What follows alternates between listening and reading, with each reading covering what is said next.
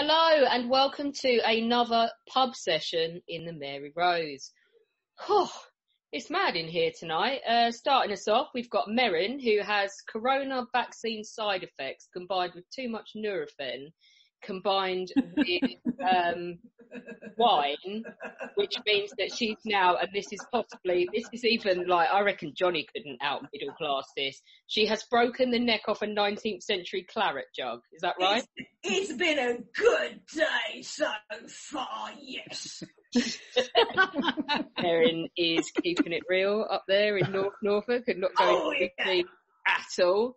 Charlie and Chris, who's blatantly loitering in the background. Come on to camera, Chris. Come on, Chris. Come on, Chris. Here he comes. These two kids still at work. Celebrate their 10th anniversary tomorrow. Hooray! 10 years. Do you know what he did for her birthday last year? This is going to make the rest of you gag because it's so lovely. He took her to stay somewhere that Charles II had stayed. Up an oak tree. Yeah. Up an Yeah. No, we did up there, love. Enjoy yourself. We did that on Oak Apple Day in May. But It's not that travel lodge just outside Banbury where he stayed for a night, was it? oh, we love to travel lodge. Love to travel. Definitely wasn't where I thought you were going with the gag reference, by the way. God, 10 years. You get less than that for destroying a statue. Oh. Our favourite mouthy lefties in the house. You all right, Clive? I'm very well, thank you. I can't wait to see it. This is brilliant because I know where your one is set tonight, and I want to hear if they're Cockneys as well because it would be rather funny. Oh, you're going to be surprised. Just wait. We also have a birthday in the house. Heather is 25 today. That's at least what we're telling everyone. She's nodding. Yeah, happy birthday, Heather. Thank you. She had to go to work. She was at work by like 4 a.m., but they bought her cookies. So if Heather runs away, it's because her parents are taking her out for dinner and she's getting a free meal, so we don't hold it against her at all. We also have our favourite little Obi Ginge Kenobi,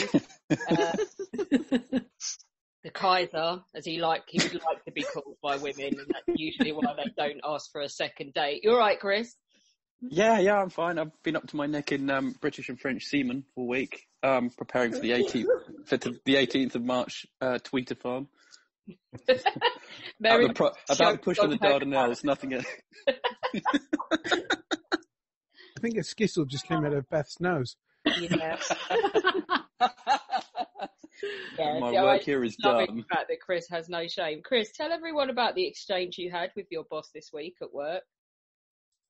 My manager said, that's all right, we'll take the boy. And I said, I'm not a boy. I'm 40 years old. I'm my own man. I have my own keys and my own security pass. And I waved my security pass at him. And my other boss, Caroline, looked around and said, isn't that a Hufflepuff lanyard? It's like, maybe. I wouldn't have it any other way. James is in the house. James is already dropping massive hints about his birthday next week. Apparently he's going to be 17. No, add 10 years. No, it's just, I'm trying to get myself in the birthday mood, especially as my birthday got ruined last year, thanks COVID. So, yeah. I hate to break it to you, James, but I think nothing much is going to change by next week. COVID's going to shit all over this one as well. I'm trying to be positive. We'll make up for it afterwards. We also have, who do we have in the house? Beth is in the house. She's just snorted Skittles through her nose at Chris's semen confession, haven't you? Indeed, I have. It's not Skittles though today. It's fizzy cola straws, but I've already run out, so it is a dilemma. Have you got an emergency stash outside in the hallway? I've got chocolate. Yeah, thought you might have. Lockie was getting into the mood yesterday for St. Dorman's Day because he had potatoes and Guinness, like a raw potato and Guinness. Yeah, I did turn them into a kind of pretty bland stew, actually. So that's pretty Irish, isn't it? In other news, I'm sort of drowning in books as well. So this is nice. Nice to get away from the book drowning. We've also got, we've got our judges in the house. We've got Holmes. You're right, Holmes. Not too bad. I mean, bad news for me and my lot about the vaccine yesterday, especially because I I'm in my late 40s and I tend to hang around with people in their 50s, like Johnny and stuff like that. So I'm slightly concerned that in about 3 weeks' time, they'll be out and going crazy ape shit. Well, I'll be stuck here with my son pretending I enjoy BBC Three. Yeah, I'm not going to lie. I'm rather pleased that I got my jab in when I did. What are they doing? Are they prioritising second jabs over first jabs now? I think so. Yeah, I'm not going to get until May. I don't think. Clive will be on his 6th or something by then, won't he? Clive will just be Probably have died of other causes. Live from a beach in the Bahamas or whatever, going, nee, and we were waiting for it. Right, okay, we've got our other judge tonight. It's Boney. You all right, Boney? Good evening, good evening. I'm well. You How are haven't you? jabbed yet, have you? No, not old enough. How's it been? What have we done between us? I want to say thank you to everybody in this room who's helped with getting episodes done while Alina has been on holiday. Because we recorded 9 weeks content in 9 days. I don't know what day it is right now, but we have recorded 9 weeks content in 9 days. For all of you that jumped on and co-hosted, thank you so much. We love you. We owe you many drinks when this is over. Right, that's enough of being nice. We're here today to discuss the greatest night out in history. So, what do you think would have been the best night in history? We may have more people dropping in throughout the course of the night. I know Alina's got one that she wants to do, but she's probably chasing a stupid staffy around a garden somewhere in Poland. Right, okay, so let's start with... I actually have no clue mostly what people are doing tonight. I'm going to start with Beth. Oh no, please don't start with me. Beth, are you unprepared? A little bit. Right, third time lucky. Who should we start with? Let's start with Ginge before he gets drunk and starts taking his clothes off like every other week. Well, that kind of fits in quite nicely with what I've chosen, because this greatest night out in history was had by the greatest party animals in history. You can keep your Roman orgies, your medieval banquets, your Viking hog roasts, and your pre-certain apocalypse piss-ups. The greatest partiers in the world are, no, sadly not the Germans, but the Navy. And Admiral Edward Russell held the greatest party of them all. And in 1694, whilst leading the Mediterranean fleet back to England for the winter, he was instead told to winter at Cadiz. He threw his toys out the pram and sent a message back saying, "I'm at present under a doubt with myself whether it is not better to die." So when they got to Cadiz, he decided, let's have a Christmas party that we won't forget. So they took over Governor Don Francesco del Valesco Yatova's state and set up a banquet with over 150 dishes, which was laid on for 800 men. Although I did read somewhere that it might have been up to 5,000. No one's quite sure because of the centrepiece. Now, the Royal Navy do two things very well. One of them is beating the French, and the other one is hard drinking. They took the fountain in the centre of the garden and filled it with 250 gallons of brandy, 125 gallons of wine, 1,400 pounds of sugar, 2,500 lemons, 20 gallons of lime juice, 5 pounds of nutmeg, which was all mixed together. They then put a giant silken cover over the top of the fountain so that when it rained, it wouldn't water down the booze. They then proceeded to get absolutely sloshed. But instead of just going up and filling up the cups, they actually had waiters in little boats floating around the fountain to fill up cups and hand them out to the officers. Unfortunately, because of the fumes coming off the fountain, they had to rotate the waiters every 15 minutes before they became overcome. But the Navy being the Navy, as soon as all the toasts and the meal etiquette had been served, everyone just jumped into the fountain and started drinking. This went on for 5 days until they drained the entire fountain. At one point, one of the waiters' boats was knocked over and he fell in and couldn't swim.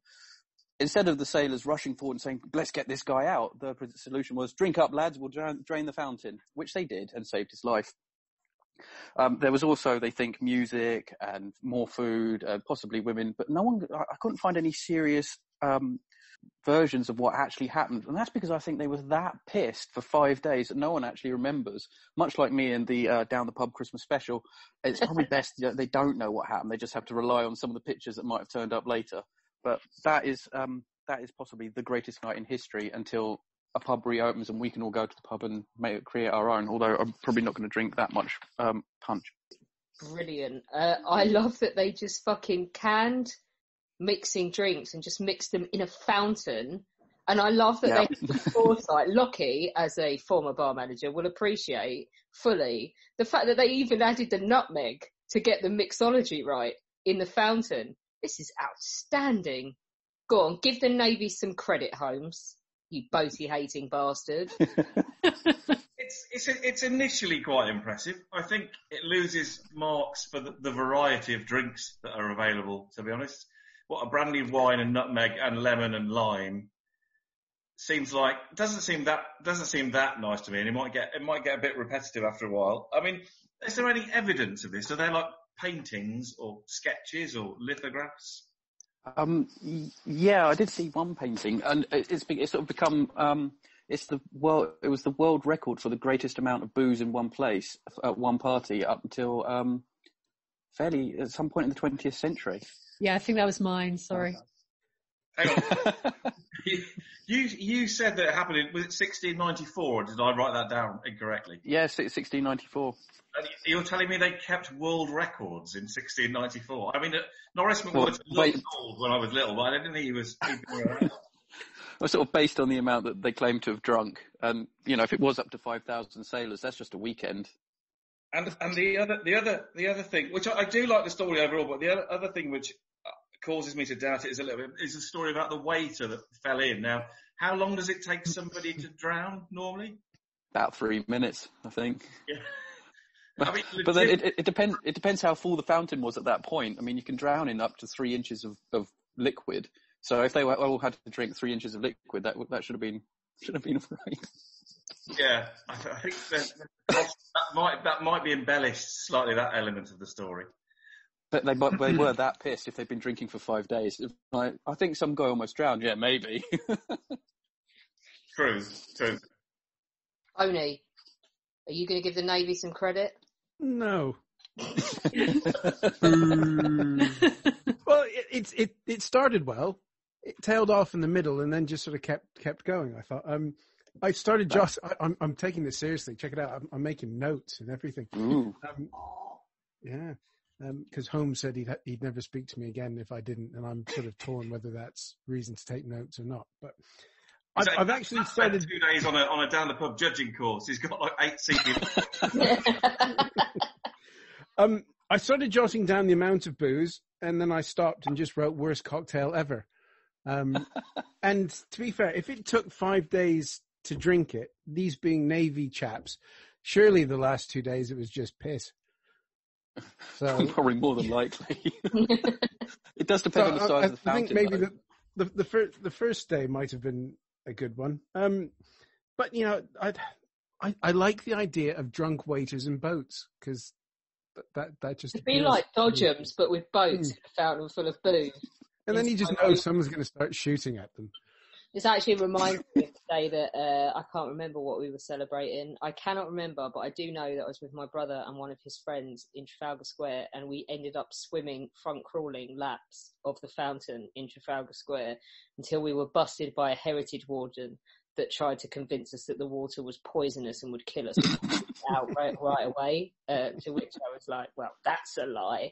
And I just remember the three of us sitting there sopping wet on the train home. And I cannot for the life of me remember what the gathering was for in Trafalgar Square, but it was fun. I did a similar thing. It was either in Le Mans, it was in France, it was either in Le Mans or Angers. We were travelling on the way down there and we got really pissed. It was before we had kids. And there was a tiny fountain in the middle of the square, and I said, I bet I could do that underwater. It's about 20 metres. It was about 9 inches deep, but I did manage to do the whole thing underwater. I cut my legs, there was loads of broken bottles in there and stuff. And then I went and sat at one of the bars around the square afterwards, and no one would serve me, because it was like I disrespected the town by doing this length of underwater in the town fountain. Holmes, when you say it was before you had kids, I want to point out that there's only been one kid in your house for the 8 years that I've known you. You appear to have misplaced one, at least one. If you're using We've all done that. I'm when I submerged in that French fountain, and I'm sure there were two sat on the wall, but when I came out the other Yeah. Oh, worryingly, Chris is like, yeah, I misplace mine all the time. 2 in one day. Oh, brilliant. Okay, I like that one. I think it's great. I love that the Royal Navy have got a show in. It's just disturbing. Let's go to Beth, who is ready now. I am ready now. Yes. So I have to work. The work distracted me from my usual level of preparation, but I'm there. So for my best night out, I've gone with a little bit of a hypothetical because there's not much written about it. So I've kind of thought I'll build up a bit of a picture.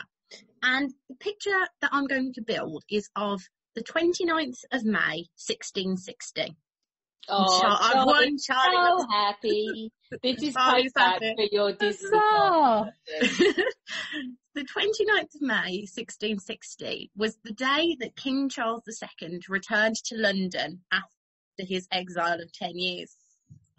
And very brief rundown, he'd escaped England in 1651 and spent much of the next decade on the move across Europe, spending time with the French court in Cologne and in Bruges, to name just a few places. And as we all know, history hack's worst enemy and most hated character, Oliver Cromwell, boo, everyone, boo, he died in September 1658, thankfully, with his son Richard being proclaimed Lord Protector. And this is a key moment in history. It drastically alters the very delicate balance of power that exists in London at the time. And eventually, with many toings and froings and whatnot, by April 1659, Richard Cromwell was overthrown by the army. This was not immediately the beginning of the restoration for Charles, because England was still a very tetchy place to be. So he still spent his time in Europe trying to find some sort of channels of communication, trying to find any way that he could to get back into England.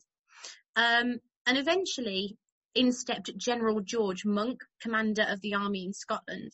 It was his entry into England, followed by his arrival in London in February, that brought about the end of the Republic experiment and ushered in Charles's return in May. When the declaration was delivered to the Parliament on the 1st of May 1660, it was accepted firstly by the reconvened House of Lords and then by the Commons. And on the 8th of May, Charles was proclaimed as monarch. The way was now clear for him to depart the Netherlands, where he was residing at the time, and sailed for Dover and landed there on the 25th of May 1660. The Venetian ambassador, Francesco Giavarini, rushed to Dover to greet the king and accompanied him back to London.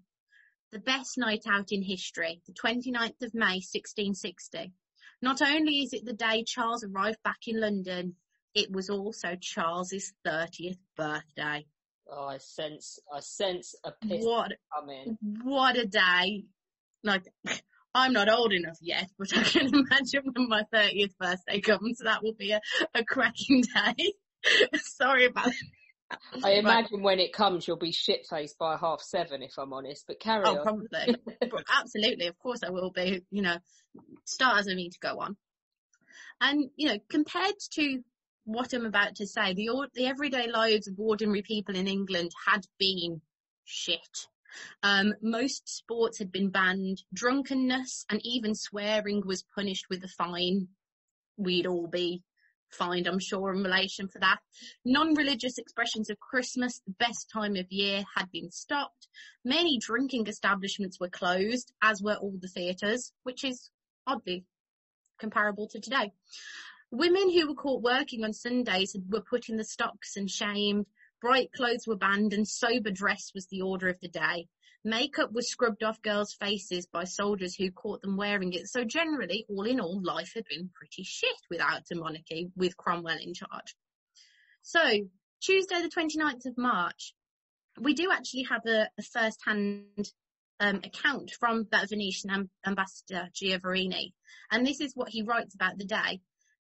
On Tuesday, the 29th of March, his 30th birthday, he entered London on horseback between his two brothers and surrounded by a crowd of the nobility, with great pomp and triumph, and in the most stately manner ever seen, amid the acclamations and blessings of the people beyond all expression. The mayor and magistrates of the city met him and tendered him the customary tributes, and he passed from one end to the other of this very long city, between the foot soldiers who kept the streets open, raising his eyes to the windows, looking at all, raising his hat to all, and consoling all who were with loud shouts, and a tremendous noise acclaimed the return of this great prince, so abounding in virtues and distinguishing qualities of every sort. Through this great crowd he proceeded to Whitehall, where he remains, and where so far he has allowed no rest, showing himself at every moment to the people, who press impetuously forward to offer their devotion to their sovereign. He takes his meals in public, and by his royal presence affords his people the utmost consolation and enjoyment. For 3 days and 3 nights they have lighted bonfires and made merry, burning effigies of Cromwell and other rebels with much abuse. The foreign ministers have taken part in these rejoicings, and I also, in addition to the illuminations, have kept before the door a fountain of wine and other liquors, according to the custom of the country, much to the delight of the people and amid many acclamations. Now, I think, as lovely as that is, this is just a really stuffy way of the Venetian ambassador saying that basically everyone got really, really pissed and had a lot of fun. Those 3 days, other than that writing that I found, there's not much to it. It's a bit of a, got to use your imagination. But we all know what the reign of King Charles II was like. He was known as the Merry Monarch for a reason, for his lavish and hedonistic lifestyle. This tall, handsome, charming and suave king who was welcomed back with open arms and loved by the nation. Surely this would have been an absolute rager of a 30th birthday party. There would have been booze, food, music, and I imagine as well, lots and lots of sex. Even by the standards of the European courts of the day, there was a lot of sex in the court of Charles II. Sex behind closed doors, sex in public places, and most likely orgies as well, I would imagine at some point went on during those 3 days of celebration. On top of all of that, and who doesn't love a bit of activities, there's going to be booze and food, 2 of the best things in the world, aside from the sex, of course. Music, who doesn't love a good party without music? You can just imagine the 17th century version of Mr. Brightside, everyone banging their heads, party! So, those 3 days, besides the very astute description from the ambassador, there's not much to go on. But I think we can all say, without a doubt, those 3 days at the end of May 1660 would have been the best night out in history, probably because they didn't sleep. So it would have all been in one go, no sleep. That is the best night out in history. Well done. Charlie's impressed. Oh, I'm so impressed. What a party. You think she's right? I mean, that is a party I want to be at. Do you know what? There is shockingly little written in the days after the restoration, and I think you are right. I think everyone was just too hungover to sit and write anything. Yeah, everyone got too pissed. They thought, what the hell did we actually do? One thing we do know is that he did get an early night that first night back, because he was meant to go to Westminster Abbey. So he rode through London. It took hours and hours and hours. And you're right, everyone was out there partying and wanting to say hello, and he's waving at everybody and doing all of that. Then he has to greet all of the hoi polloi, and he says, "Where are all my enemies? Because you guys love me so much. Why have I been away 11 years?" And then everyone's going to Westminster Abbey, but he's knackered and he goes to bed. And 9 months later, pretty much to the day, Barbara Villiers gives birth to their daughter. So I think we know what he was up to that night. Mm-hmm. Brilliant. I think we can all agree that is a party we would want to be at. That is a party, yeah. He sounds a little bit too fertile for me. I wouldn't want him anywhere near me. Matt, what do you think? Sounds a bit like my 30th, really. I can't remember my 30th. I don't want to piss on all your young people's chips, but yeah, they fade away. I'd actually forgotten it was my birthday. I was in Delhi on business, and they went, "When's your birthday?" And I said, "Oh, it's 21st of August." And they went, "You mean today?" And I went, "Oh yeah, I'm 30." So there we go. Beth, Matt. how much was the Venetian ambassador owed? Because he was clearly very happy that there was someone who was showing up who might pay the bill. But then clearly he didn't know Charles. So, Yeah. Because, this might be a very nice way of saying it was a rubbish party, but if we tell everyone it was Ace, you might pay me. I mean, you could say that, but as I did say, he is known for these lavish parties and the money that he spent on his mistresses and, debts and gambling and alcohol. Like for it to be a very astute, prim and proper kind of night. I can't see that happening. I like to think that he kind of kicked open the door to Whitehall in his little patent buckle shoes and went, "Daddy's home, bitches." Basically. Yeah. Yeah. Guess who's back? Charlie, you're saying that the ambassador's account is not the only one. Yeah, it's echoed by several. John Evelyn writes about the fountains running with wine and great tapestries being hung from the windows and beautiful women sort of leaning from said windows, throwing flowers, all of this sort of stuff. It comes across in quite a few. They really scrubbed up London for the day. They made it as nice as they could. Can we just also absorb in the fact that there's fountains of wine? Well, this is the thing, and this is going with Christmas as well. I'm thinking we're missing a trick if we now do a History Hack night out when the pubs reopen and don't end up at least trying to pour wine into a fountain and drink it. And they seem to do this quite a lot. They seem to do this sort of several times. It's not an isolated incident. No, it seems something that in London. Glasses hadn't been invented by then. What else are you going to drink it out of? Pour it straight in. Yeah, great for post-COVID, definitely. Yeah. I'm loving it that Heather, the microbiologist in the room, is just like, germs. Right, okay, Holmes. I've got similar doubts as Matt on this. I mean, there's the Venetian ambassador thing. I think, Beth, you mentioned that he was welcomed back by a crowd of nobility, which I think this is a bit like history is written by the victors, and it's only a certain category of people that may have had the big party. I don't even know if by the time he got back, would news of his return have got to the upper reaches of the country? So I don't know if this would have been a nationwide celebration either. I was slightly taken back by Beth's insistence that having sex is a traditional way of celebrating a royal occasion. And, as I said before, in the Silver Jubilee in 1977, I celebrated by taking part in a three-legged race. There was nothing. If you didn't at least get a blowjob after the interview on Oprah, then you're missing a trick. I didn't know what a blowjob was then, so I set up for a packet of sausage and tomato crisps because I did win the. But I'm not convinced this is a nationwide celebration, and it hasn't been. Stipulation that it has to be nationwide. Well, I think we said. No, it's just got to be the best night out in history. Yeah, and that would be an absolutely banging night out. Would it have been that different from any other nobility person's night out? Presumably they used the fountains of wine more than once. They didn't just throw away. And surely not for the last 11 years they hadn't.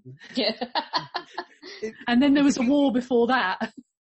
If the king had gone to bed early, you would have thought the second night would have been the real good night. Because, it's like, is this really happening? And he's, yep, the king's gone to knock off his mistress. Nice one. And then the next night, everyone's like, right, we found the makeup. Let's do this thing. Yeah, but that second night drinking on a hangover where you just get tireder and tireder every drink you have. It might have been one of those evenings. Yeah, good Speak shot. for yourself. Yeah. So, are you two just going to sit here and shit on every party? Is that how this is going to work? Yeah, it is, because look at them. They just will. They just will, because... They're party poopers. Yes. Oh, good grief. James and Beth are agreeing. Things are bad. Yeah, that's when you know you fucked up. Right. James isn't doing one because he couldn't be asked to prepare. No, I am doing one. Oh, Just right. Chris took my first choice. Oh, well. I picked it 2 weeks ago. It was naval. Put it in the chat. You don't get any arguments. Chris, you could have picked it at 6:31 tonight, and you'd have still got him first. No, I've got a choice though. Go on. So. Knock us Okay, out. I've gone for a party that lasted nearly 20 days, a party that was 2 months in the planning, a party that had over 12,000 guests and nearly bankrupted 2 nations. I've gone for the Field of the Cloth of Gold, which was done for Henry VIII and Francois I of France as effectively a peace conference, but also as a celebration to celebrate peace between the 2 nations and also the Holy Roman Empire at the James, time. I know this, and I know they had fountains of wine at this one as well, so can we all please stop digging up the fountains of wine? Well, to be fair, there's only one mention of fountains of wine, but this was something that had 18 days of feasts, tournaments, masquerades, and a sea of especially built and elaborate tents. A whole palace was built by the English as well. Yeah, but out of MDF, let's be fair, it was like a temporary palace. Don't make out like they built like the Tower of London. Oh no, I agree. It was a temporary palace, although the French called it the Crystal Palace for some reason as well. But yeah, this was like fun, games, tons of food. There was over 200,000 litres of, I think, wine from the English alone. God knows how much of beer. This was just an absolute wild party. 66,000 litres of beer, actually. Food included 98,000 eggs, 2,000 sheep, 13 swans, 3 porpoises. This was just one absolutely epic, continuous party of fun, games, and it's all so well documented. There's so much documentation from both sides of this party. It's just something you can't say isn't the best party in history, especially considering the time. It almost bankrupted both nations to put these parties together. And in the end, though, peace didn't last, but I mean, everyone would have been celebrating like it was the end of all the wars. Yeah. Anyway, like I said, quick argument because first choice went. I can't get past the fact that they ate Flipper, if I'm honest. Yeah, 3 porpoises. That did surprise me. That's just mean. That's just my Britishness is offended. James. Yes? Have you ever been to a party where the host is showing off? Yes. Definitely been to a party where the host has showed off. It was pants, wasn't it? Some of them. Some of them. Because if the guy who's running it is having a great time, that doesn't always trickle down. That's what I'm saying. And if you've got sort of MDF palaces, you know, someone's going to have a leak against one and it's going to fall over, isn't it? I mean, it was an example of royal one-upmanship. They were trying to better each other, so the celebrations and parties would have been more and more elaborate each day. So, if the Tudors is accurate, then they had a wrestling match as well, the 2 kings, which obviously that is referenced in the official sources. Really? Did you read all of the official sources in preparing yourself? No, but the ones I've been able to access while replacing my choice. This wasn't just a piss up though, was it? There was actual meaning behind it. It was to seal an alliance, and they did so by promising Princess Mary to one of the French offspring. Is that right? I need to double check that because I haven't got to that bit. I've just been going through all the party stuff. It's been all about the booze. Holmes, what about you? Are you sold? Well, it's Henry VIII, who I'm not a fan of. I mean, it's sort of like just a combination. It's where 2 premature midlife crises just meet up as well, isn't it? Isn't that where... He's young at this point. He's young. That's why one was 28, one was 25. Yeah, he's like... It does seem like just a ridiculous showing off wealth type thing. I'm not, James, you said there was something like, did you say there was something like 88,000 eggs? 98,000, yeah. I mean, back in the day when I used to go to parties, and that was quite a while ago now, but I never once used to ask how many eggs would be available before I decided whether I was going or not. Yeah, well, to be fair, think about how many English breakfasts that would have been over 18 days. Which, I mean, it's not my standard party snack of choice, full English, to be honest. But yeah, I mean, I'm sort of approaching this on the basis of would I like to go to one of these and would I enjoy it? And I don't think that would be the case with this one. Fair enough. Organised fun. Right, okay. Alina's in the house. Alina, welcome. She looks really confused. I have a feeling my internet is really bad, so I'm just going to reset it, and I shall be back in a moment. Okay. On that note, let's all go and get some more drink because I've run out and that just shouldn't be allowed. And then we will come back and do the rest. Okay, we're back. Alina is properly with us now. Her internet stopped playing about. And she's dressed up like in costume and everything for Chris just to impress him tonight, which is great. I've decided that the greatest PR thing ever, and Merrin's going to nod straight away, would be a history hat wedding. And it's you two I've picked. So basically this is now my mission in life. Oh yeah. Poor Chris. Mate, Chris loves it. If you could put on a Slavic/German accent and just beat him senseless, he'll love it. Look at him, he's blushing. His face is flashing with his hair. He's already got his outfit for the first night of the honeymoon as well, hasn't he? We've all seen that. Oh, yeah, that man's coming out. Just think of her as East Prussian, Chris. She's not remotely offended by that. Chris isn't shaking a cocktail either. Would you like me to dress up as one of those girls from, what was it, the Eurovision Song Contest? The Polish milkmaids. I remember that one. He can't even look at the camera. It's gone. Chris is going to go and have a wank while the rest of us get off. I'm out of socks. Right. James was heard to utter the words, "I should have gone for the cheese party" after the Field of the Cloth of Gold bombed. Let's go to Heather now, birthday girl Heather, because, and Alina, you'll need to have your mic on for this for reaction, because for those of you that don't know, Alina is the biggest carnivore in the world. Alina likes meat. She will put any form of meat in her mouth and love it. So, Heather, with that in mind, you are her litmus test for this party that she's going to talk about, okay? She's wiping her, she's actually snorted her food through her mouth and wiped her face with a face mask. Right, okay. Are you ready, Alina? Because Heather's going to need... How did you know I did it with... Oh, maybe I shouldn't have been so... I can't find a tissue anywhere. Right, are you ready? Right. We're going to test how much of a carnivore you really are. Heather, take it away. Okay. So my night for the greatest night was the Han Manchu Imperial Feast in 1720. It was to celebrate the 66th birthday of Chiang Kai, the emperor of the Qing dynasty, and I'm really sorry for some of the pronunciations. I have no idea. And was held in the Forbidden Palace.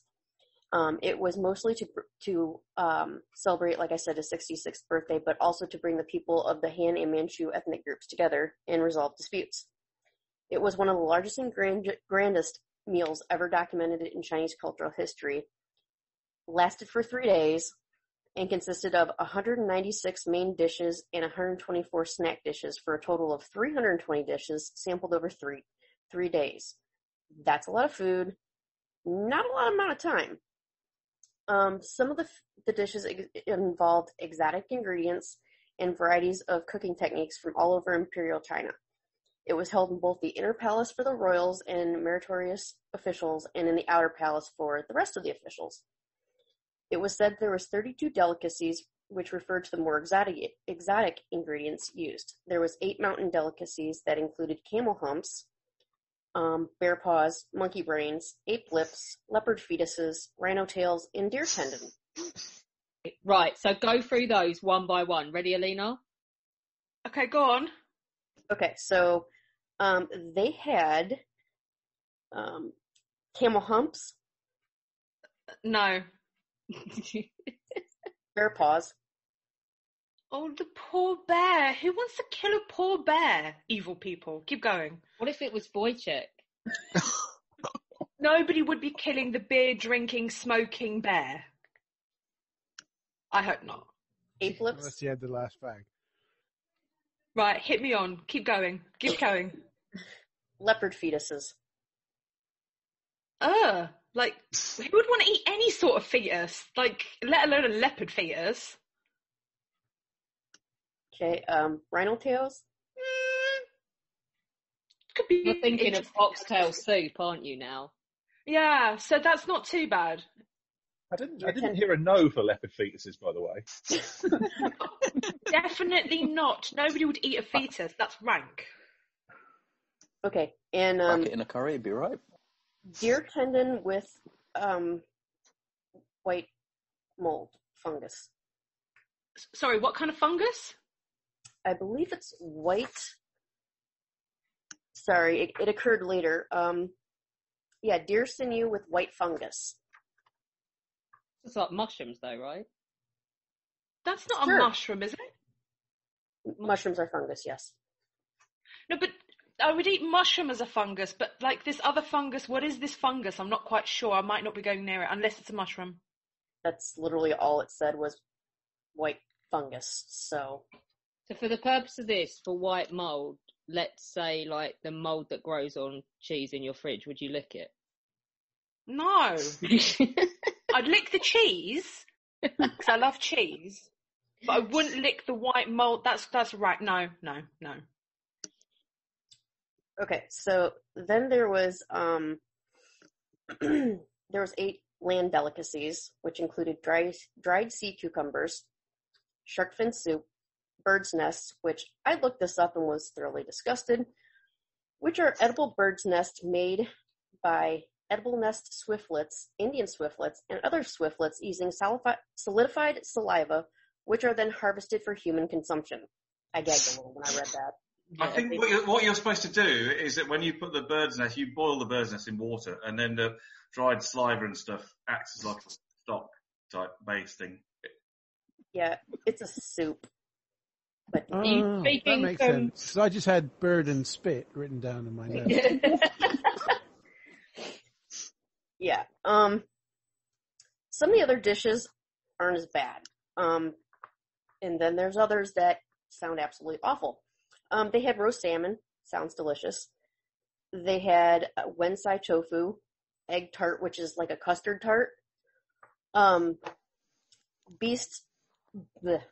Beef tenderloin and oyster sauce. Whole suckling pigs. Totally down for that. Yeah, I'm in.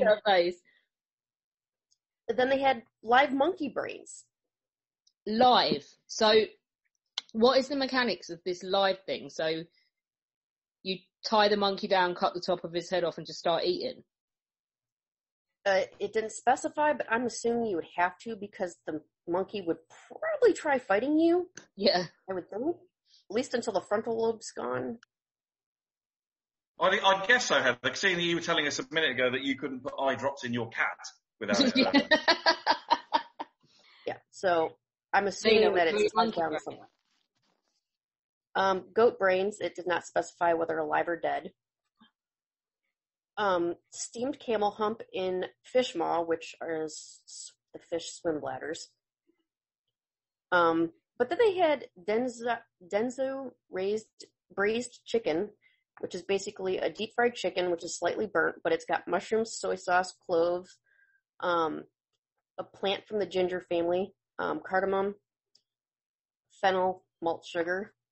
Sounds good. Making her hungry now. She can't get decent Chinese in Poland. Then they got Peking Do duck. not get me started. Peking duck, which is ducks that are specially bred for the dish and slaughtered after 65 days. Peking duck. She's really getting hungry now. They're seasoned before being roasted in a closed oven, and they're eaten. It was eaten with spring onion, cucumber, and sweet bean sauce with pancakes rolled around the fillings. So yeah, that sounds delicious. Oh my god, I want it now. Hold that thought. Carp tongue with bear paws, shark fin and crab stew, whole suckling pigs. I'll pass on that one. They also had other wild animals such as badgers, bats, beavers, civets, cranes, crocodiles, foxes, geese, swans, partridges, ostrich, magpies, pheasants, quail, rabbit, rats, deer, turtles. Good thing about having geese is that the necks come in handy for later. Oh, Clive, no. Prawn kebab, which sounds delicious. Shiitake mushrooms with pine nuts, sautéed conch, abalone with asmanus flowers, squid and mallard wraps. Sounds pretty progressive. Coral, which I'm not quite sure how that works out, but I'll go with it.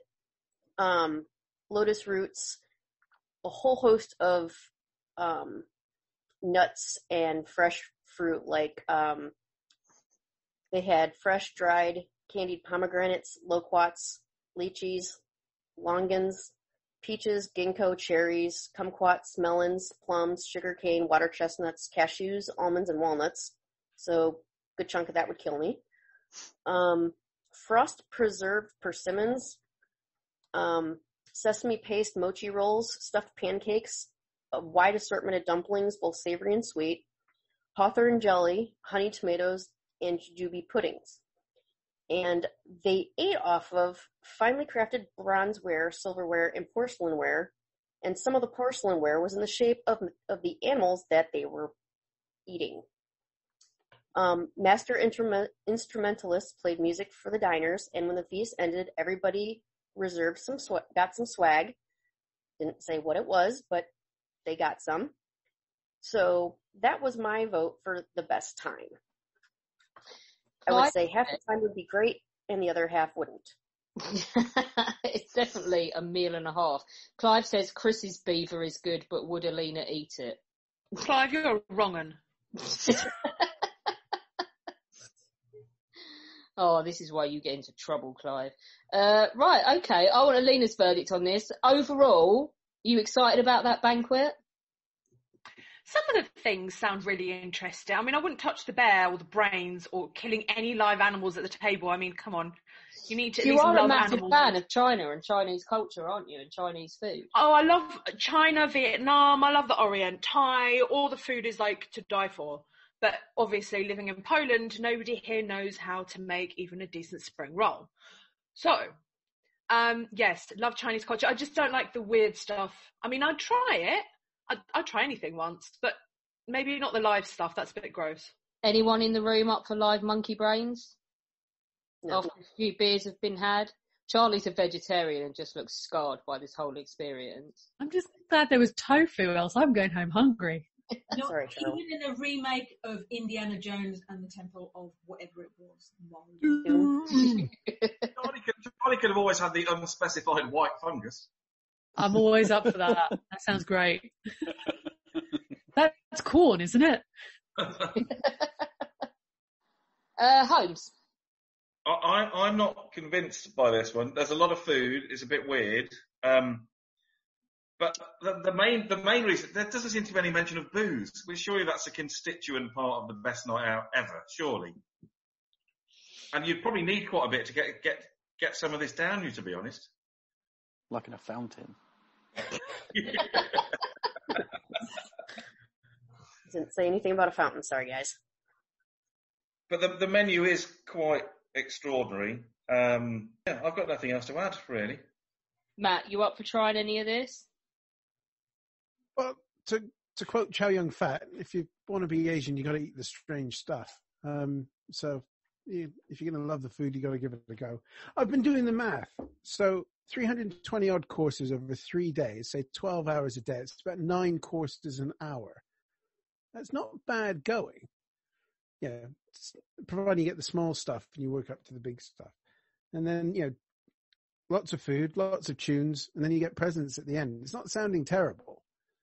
It depends what the swag is. If it's, the rest of the monkey, it's probably got a bit limp. It's probably not great. I don't know. It just seems a lot. But didn't Jonathan Clements talk about you can do something like this now in Beijing when he was last on? you can do like a massive feast. I think so. We'll have to ask him. Someone do it about 15 months ago when they had the bat and the badger.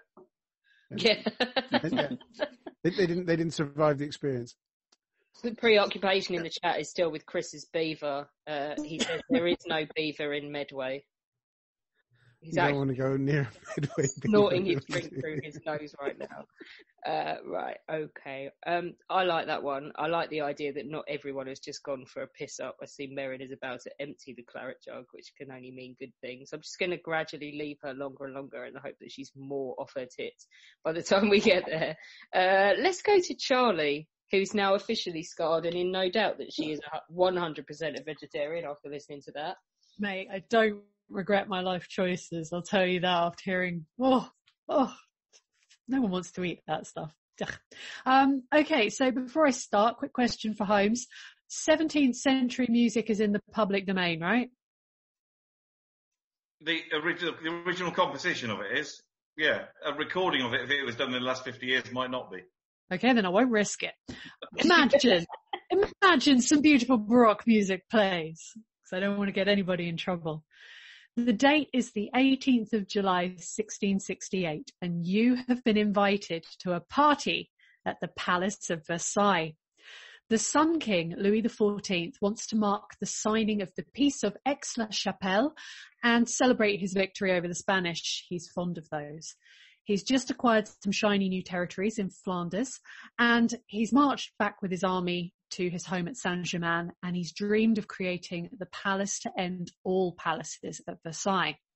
Anyone who's visited Versailles will know that Louis's ambition was more than realised. But back to our night out. For a start, this is a novel treat because the French court has not yet made its permanent move to Versailles, and it's very much still a work in progress. However, some parts of the building would be recognisable today for your fellow revellers on this sun-drenched afternoon in July. You're lucky. You're one of the king's favourites.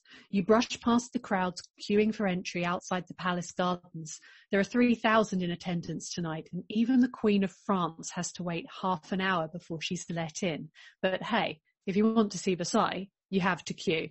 It ever was, and it ever shall be. Though as a sidebar, if you're only going in to take a selfie and not to look at the art, do me a favour and fuck off to the Champs-Élysées. Thanks. Some foreign ambassadors didn't even make it in at all. So you are extremely lucky to be so highly favoured. Louis has spared no expense for this party. You see, he threw one back in 1664 and he wants this one to be even better. He spent the astronomical sum of 117,000 livres on making this a day to remember. Now that's a third of the entire annual operating budget for the palace. So he spent big on this. First, you're escorted to the newly built Dragon Fountain. Louis himself shows you the python killed by young Apollo's arrow, surrounded by dolphins and by cupids riding on swans. The water jets 27 meters up into the air before you and crashes down into the basin beneath. As your stomach starts to rumble, you walk through avenues of newly planted yet unfeasibly mature trees to the Star Grove for a lavish afternoon tea. The Star Grove is so called because of the neatly manicured greenery arranged into the shape of a star. Today, the grove is filled with mahogany furniture, dresses laden with every kind of delight the French court has to offer. There are veritable mountains of food, meats, fruits, sweet delicacies, and numerous carafes filled with the most delicious and potent liqueurs you've ever tasted. The late afternoon summer sunshine warms your skin as warm liquor licks you from within your veins. The sound of polite conversation and gasps of delight at Louis' spectacle begin to melt into flirtations and laughter. You're too tipsy to walk to your next stop of the day, so Louis arranges a fleet of coaches and sedan chairs to ferry his guests to a crossroads in the gardens where a trompe-l'oeil theatre has been built just for the occasion.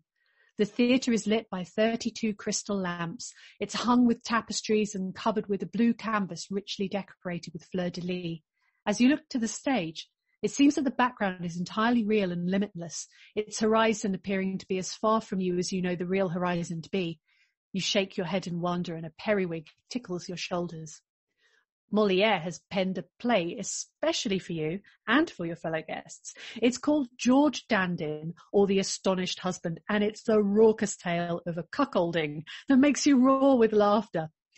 In the play, a peasant marries above his station, I know, and finds it a most strange experience. His wife betrays him, so he decides to drown himself in one of Versailles' many marvellous fountains. However, the cuckolded husband decides that instead he shall drown his sorrows in drink. Classic. You'll spend the rest of the evening saying, "You asked for it, George Dandin," whenever a friend takes a drink. It will be freaking hilarious and will last many months, like when everyone used to say, "Wazza!" Your entertainment at its end, you make your way with the court back to the edge of the Star Grove, where a large octagonal hall has been crafted of trellis with a rounded roof that opens to the sky above you. The light is starting to dim into that romance of a summer evening, and a beautiful glass is thrust into your hand with the best wine you've ever tasted. It's time to feast upon the largest buffet you have ever seen, eating from tableware of solid silver. You eat and you drink and you gossip some more. Your friend calls for his glass to be refilled and you cry, "You asked for it, George Dandin." After dinner, you move to yet another octagonal temporary hall erected for the evening's ball. To get there, you walk through a gallery of greenery closed off by a rookery cave created by the king's gardener Laveau. It's covered with marble and quartz sparkling above you, and you pick at the fruits that have been hung from the trees. They're hung there solely for your enjoyment. Oranges brought from Portugal are the night's greatest novelty, strung from branches by pretty ribbons. You keep a ribbon or two as mementos and rub orange peel behind your ears. At the ball, you are the most sought-after guest upon the dance floor, owing to your masterly knowledge of the French courtly dances. Tired and drunk, your eyes are aching from so much beauty, and you think the night is winding down when Louis summons all of you to walk back through his covered avenue of trees and into the centre point of his gardens. From where you stand, you can see a straight line back to his new palace. It's lit from the inside, and you've never seen so many windows in your life. It's as though the king has crafted himself a palace built entirely of glass, shining like a beacon in the dark French countryside. It must be nearly midnight by now. The sky is black, but you cannot see stars for the light emitting from the palace. Looking around you, you see that the statues and the painted vases that line the great lawn have also been lit against the night sky. Marble faces beam back at you and look just as animated as any around you. Then comes the first firework. It screams and explodes in colour above the palace. The display is the biggest and best you've ever seen, and seems to be accompanied by the musicians whose violins have followed you throughout your magical day. As the glitter from the last firework fades, you clap your hands in cheer and appreciation before another explosion from behind you takes entirely by surprise. Well, if you're honest, you may have let out a tiny bit of wee, because you are indeed very tipsy and were not expecting another round of fireworks to be set off from behind you. Louis is most amused to see all of your faces after his little prank. From that point on, the night becomes something of a blur. You know you dance more, that you definitely drink more, and that the beautiful replica of the palace built of marzipan has entire walls missing from it. You awake the next day on the grass, dew-dampened and hungover, but full of the joys, remembering the greatest night ever. Yay! And she has dropped the mic. Oh, now that was very well done. Even Clive looks excited by that decadent party, and he's a proper socialist. Right. Oh, with his flashing porno light behind him, I love him so much. Matt, are you down with this party, or are you going to piss on this one as well? A bit French, really, isn't it? All the best things are, darling. All the best things are. To be fair, you had me until the Molière, and I thought, where's my carriage? No, I think this is a good shout, because it's when the Queen has to wait her turn in the queue, you know it's going to be a good gig. Either that or she's fallen out with him again, which did happen quite a bit. No, I think that's pretty good. disappointed there was no booze in the fountain. Yeah, it's a bit of a shame. A 27-metre jet of wine would have been epic. Come on, Louis, you build the palace, put the effort into the booze. Yeah. Just out of interest, you miserable sod, what does constitute a party in Canada? Just like what, ice fishing followed by some hockey and I don't know, like chasing a moose, or what would turn you on? Well, the moose. That's where you're chasing. I'm starting to think that Matt and I are probably not the best judges here. We're no shit. Men of a certain age, with no imagination. Just getting up in the morning is a struggle. Well, we're talking about these incredible nights out when all we just want to do is go to the pub and have no, putting the judge hat on. It seems it was a second attempt party. If he tried it the year before.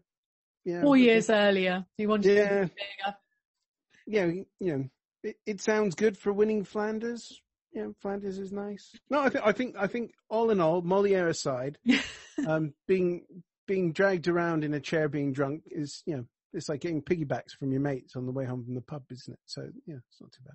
Well done, Charlie. Thank you. Holmes, give us some credit. That was beautifully written. It was beautifully told. I'm slightly more drawn to it than others, but I mean, I have to say, I went on a work party once where, because you're only allowed to do it once a year, they tried to cram everything in, and it was like a treasure hunt. Then it was cocktail making, and then it was a casino, and it all got too much for me. I was just like, can we just not sit in the bar? And I think I would find lots of elements of this I'd end up thinking the same thing. But I guess it was quite spectacular. A lot of the stuff hadn't been seen before, or if it had been, not commonly seen. I'm slightly intrigued about the rubbing orange peel behind the ears. I just thought it sounded like fun. It's the kind of thing I'd do. I like the smell of oranges. Before they had East Africa, Holmes. Yeah. Well, when I can go back to the pub, I might try that with a scratching or two. Oh, nice. Depends who you want to be sort of attracted to sniffing behind your ears. I mean, and the thing that really put me off, and I think you were implying this anyway, but the constant jocular references to you asked for it, George Dandin, would really get on my tits. I think you had to be there. Yeah. You had to be there. No. It's Molière. It means it gets on your tits from the off. Oh, we're cultural giants in this room. Right, let's go. I don't think you could get any further away from the decadence and extravagance and money spent at Versailles than where Alina's going to take us.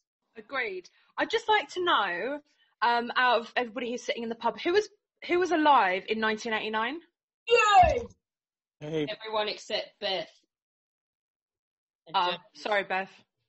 Anyway, so I'm going to be talking about 1989. So only about, 30, my maths is really off, 30 something years ago. So after the Second World War, Europe is carved up. You've got the Iron Curtain dividing the East and the West. Germany also is divided at this point between the US, the UK, France, and the USSR. Not only that, Berlin is also split east to west. The West is divided between the British, the French, and the US zones, and obviously the East is for the Soviets. In August 1961, the Soviets decide to build a wall in Berlin, and basically they said it's to stop all the fascists from moving over to the West, but the real reason was that they just wanted them to stop entering and anybody to stop moving. It took about 2 weeks to build the Berlin Wall, and it was built by the German Democratic Republic, more or less East Germany. Families are completely divided. Friends, you just can't get to each other. There's a massive wall, and it causes some right old shit. October 1961, literally 2 months later, there is a quarrel between an East German guard and an American official, because the American official was going to the opera in East Germany. It basically was a Wild West showdown. The US and Soviet tanks faced off each other at Checkpoint Charlie for about 16 hours. So this is not a very good place to go. The war stopped the flow of refugees, but It diffused the crisis in Berlin, so it's kind of like a catch-22 situation here. 2 years after it's erected, JFK visits Berlin. For those of you who know JFK's speech in Berlin, he makes a big mistake. Instead of saying, I am a Berliner, which is what he should have said, he says, Ich bin ein Berliner. I am a jelly donut. So apparently JFK is a jellied donut. The Berlin Wall, 171 people are killed trying to get over the wall, but on the plus side, about 5,000 managed to get over the wall. They do various things like jumping out windows, climbing, literally scaling the wall, air balloons, climbing through the dirty sewers. But we're not talking about the early days of the Berlin Wall. We're going to 1989. 1989 in February, Poland is rising up against the Soviet regime. There's solidarity talks in for a free election over the summer. Hungary launched mass demonstrations in March. In May, the Austrian border is dismantled. All the barbed wire is taken down. In August, I think this is so awesome. 2 million people in Estonia, Latvia, and Lithuania form a 370-mile human chain across the Baltic. I think that is just absolutely awesome. At this point, the Iron Curtain is failing. So what is happening in Germany? Well, protests begin in East Germany in October 89. By the 7th of November, the East German government has resigned. On the 9th of November, very important date, ladies and gentlemen, this is when the Communist Party announced a change in city regulations in Berlin. Starting at midnight, you can cross the border. East and West Berliners basically gather, this masses, thousands of people gathered at the wall. They're all drinking their beer, drinking their champagne, getting pissed, playing music, and they're chanting, Tor auf, open the gate. At midnight, they all flood the gates. Over 2 million East Berliners visit West Berlin at that moment. It is the greatest street party in the history of the world. The wall is dismantled, people are buying it, selling it. There's a prime example at the Imperial War Museum. Families are finally reunited. There was a woman, 30 years earlier, her husband took the baby and escaped to West Berlin. She hadn't seen her son for 30 years. Finally, she got to see her son. Parties would last for days. And I found a really, really, really good memoir. So this is Liz Johnson Arter. She says, quote, but that day, the 9th of November, I was on a bus going to Berlin and the motorway was full of these cars. It seemed like everyone who had a car in the GDR was trying to get to West Berlin. They were stuck on the motorway for 3 or 4 hours and people were just going crazy. It was frantic and euphoric. People were beeping their horns, some had flags. We had a Western license plate, so people were trying to get in touch with us. They said, do you know what? There is no border anymore. You can just go. And everyone just went. And we happened to be in the middle of it by accident. No one knew this was going to happen. They just announced it.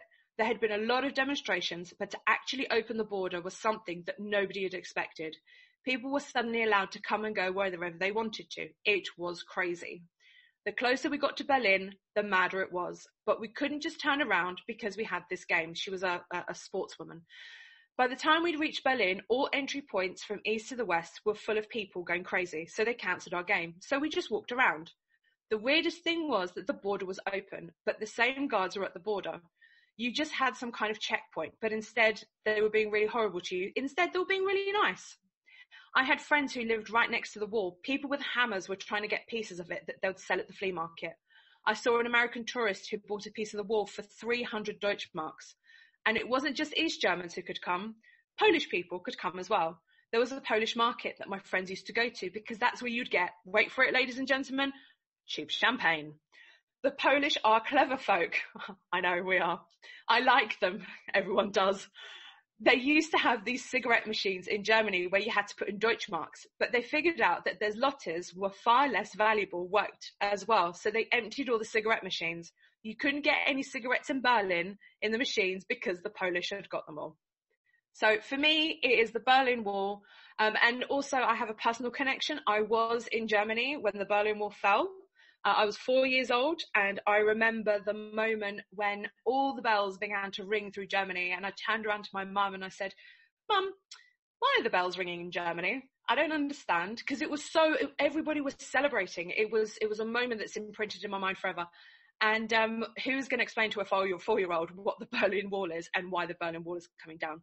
So there we go. For me, the biggest party, which lasted for days, which so much champagne was drunk, so much beer was drunk, so much alcohol was drunk. People partied in the street for days because the Iron Wall is coming down. Thank you. Well done. Rounds of applause around the room. That's very well done. And very personal to you as well, which is why you got to do it and Lockie didn't. But he's over it already. He's over it. He is. Okay. Let's find out which of the miserable sods we've put in the judging chairs today is going to go first. Matt, go on. 2 words, Alina. David Hasselhoff.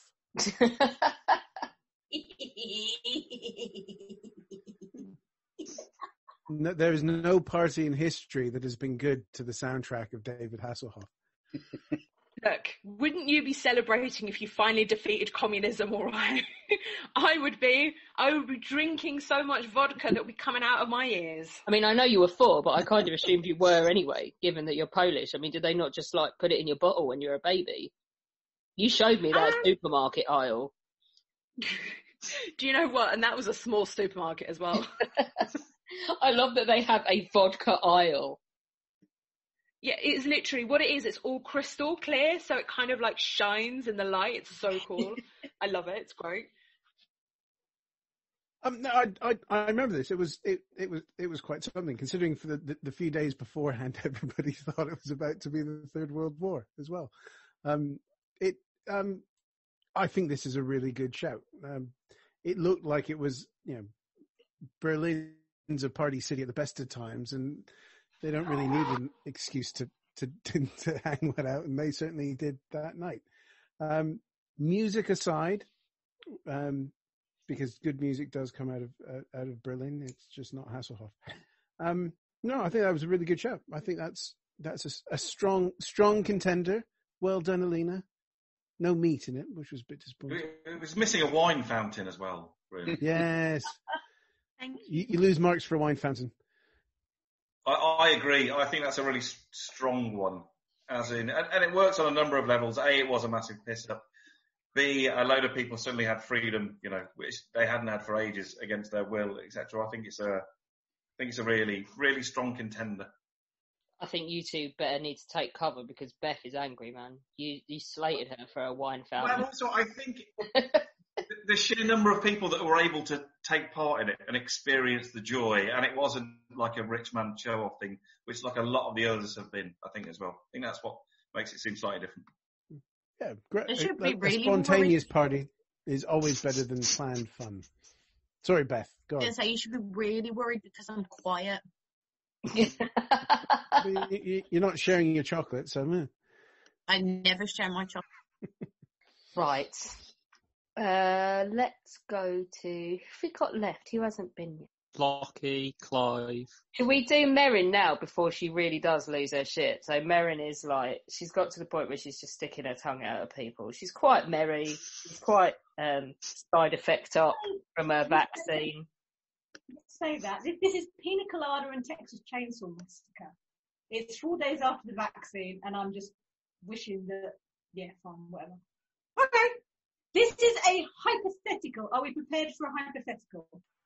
Yes? No? The fact that Hope's chair is empty is a bit disturbing. Where's he gone?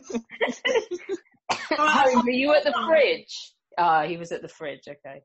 Okay, fine. Yeah, I hadn't drunk anything yet, and I thought I might understand this a bit better with a beer inside me. So,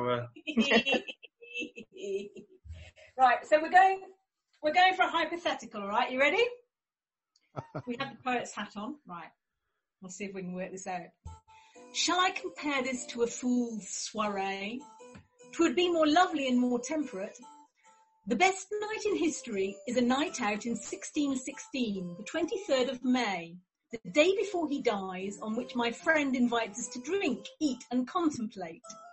I know you think his work is boring, but I would say it is ribald playman's fare. So, my friends, come, let me take your hands, and I will take this time machine back to meet Bill's cast, his characters compared. These men, these boys, no girls upon these boards. A band of brigands, pirates, lovers, fools. Lions, no, but donkeys cannot be ignored. Witches, kings, this man writes, not by the rules. So long as all the world's a stage for Bill, so long tonight shall we be moved by William's quill. Let us sit, the table's laid with drink and meat. Yes, Bill sighs hard, but he has RSI. The quill sometimes does not write so neat. This evening we must, as his friends, his stories scribe. Here's Scotland's hero at the door. All hail that gentleman, a general by his ken. To Duncan, king, is Macbeth tied and veiled, fearless in his firm fight with noble men. We see the adoration upon his brow. Sit, Macbeth, tell us of your plans. The king, I hear, puts ox to Macbeth's plough. My lord, how is the court and vote in hand? The rumour sits, as rumours often do, that Macbeth's plans will Scotland break anew. Chieftain, lift up thy skirts. We shall drink a toast. That pleated kilt hides more than one fast tart. 'Tis warp and weft tips uppermost tonight. 'Tis Macbeth's shitty way to broken hearts. See, Macbeth knows that votes from women count, and votes are what he counts upon the most. If Duncan's charge of lands he could dismount, then Macbeth's king could royal lineage boast. His wife, a wicked wench, she eggs him on.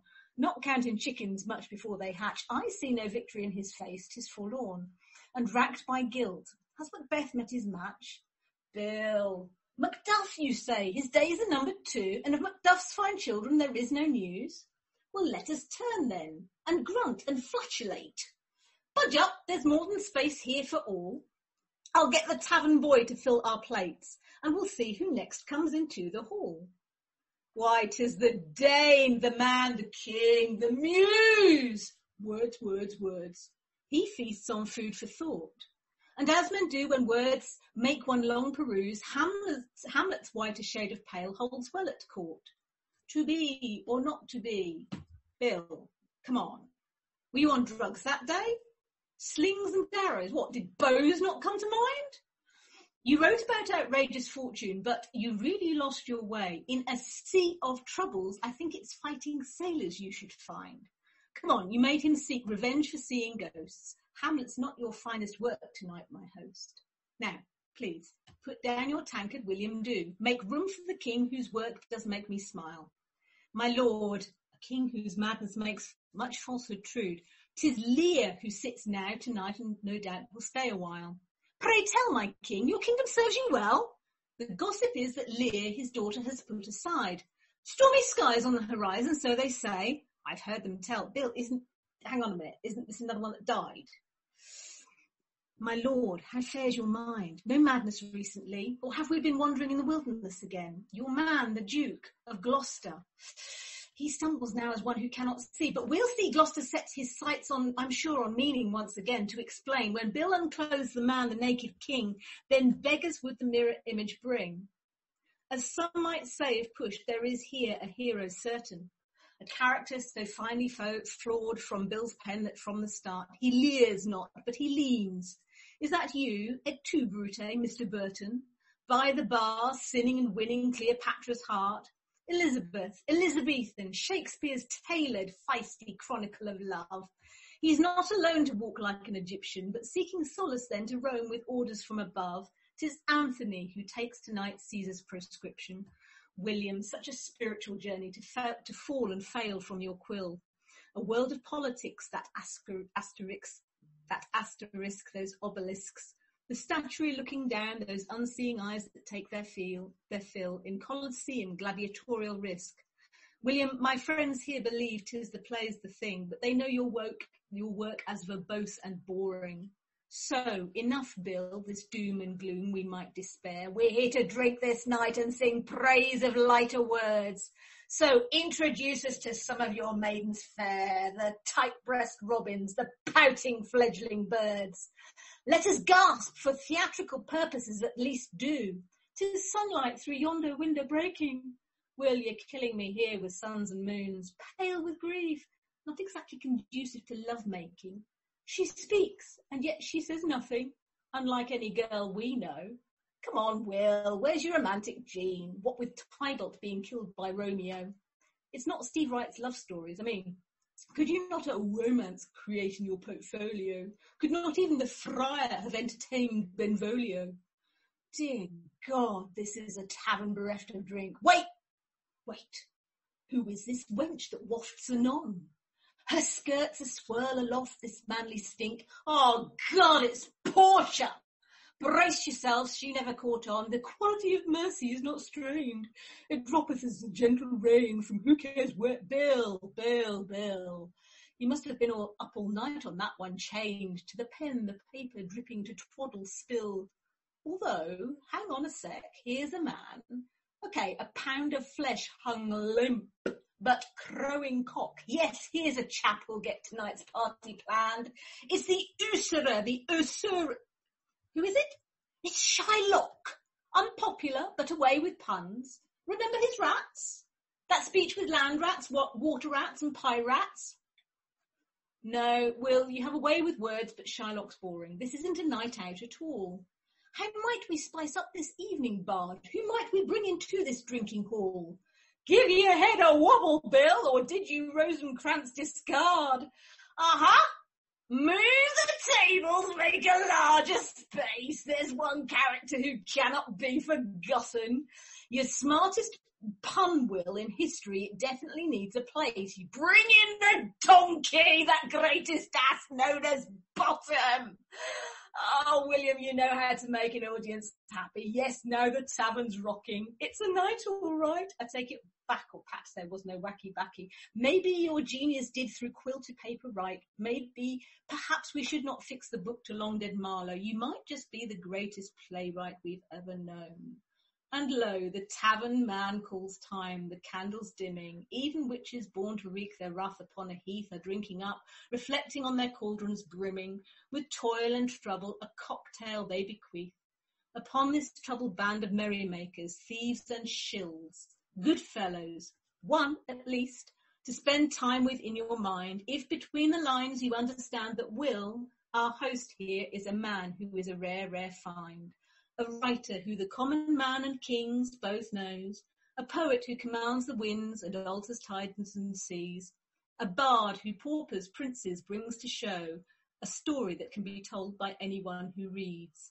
My friends, I give you Shakespeare's legacy. It is no small delight that he makes it possible to meet a cast of thousands each and every night.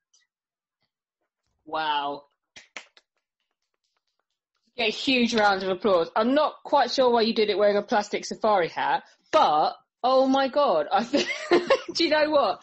I just feel so bad because I feel like all of that effort and all of that cultural talent and the brilliant rendering you've given it is completely wasted on these two old farts.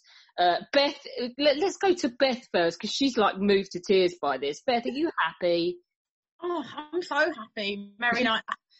Faultless, absolutely faultless. It's on a level pegging with Charlie's Disney renditions. Oh, okay.